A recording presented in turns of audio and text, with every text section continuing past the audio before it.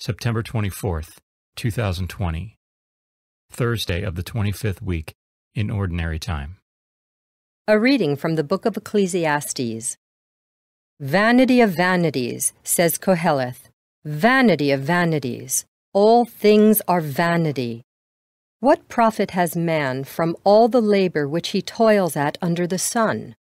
One generation passes and another comes, but the world forever stays. The sun rises and the sun goes down, then it presses on to the place where it rises, blowing now toward the south, then toward the north. The wind turns again and again, resuming its rounds. All rivers go to the sea, yet never does the sea become full. To the place where they go, the rivers keep on going. All speech is labored, there is nothing one can say. The eye is not satisfied with seeing, nor is the ear satisfied with hearing. What has been, that will be. What has been done, that will be done. Nothing is new under the sun. Even the thing of which we say, "See, this is new," has already existed in the ages that preceded us. There is no remembrance of the men of old, nor of those to come will there be any remembrance among those who come after them. The word of the Lord. The responsorial psalm. The response is, "In every age, O Lord, you have been our refuge." You turn man back to dust, saying, "Return, O children of men. For 1,000 years in your sight are as yesterday, now that it is past, or as a watch of the night. In every age, O Lord, you have been our refuge. You make an end of them in their sleep.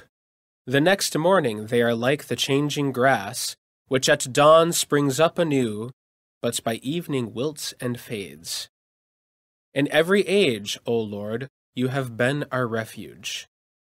Teach us to number our days aright, that we may gain wisdom of heart. Return, O Lord, how long? Have pity on your servants.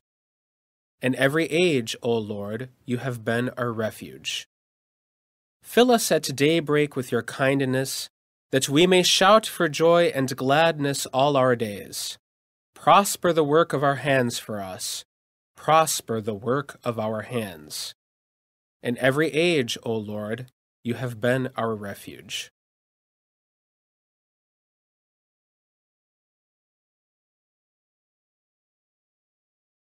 A reading from the Holy Gospel according to Luke.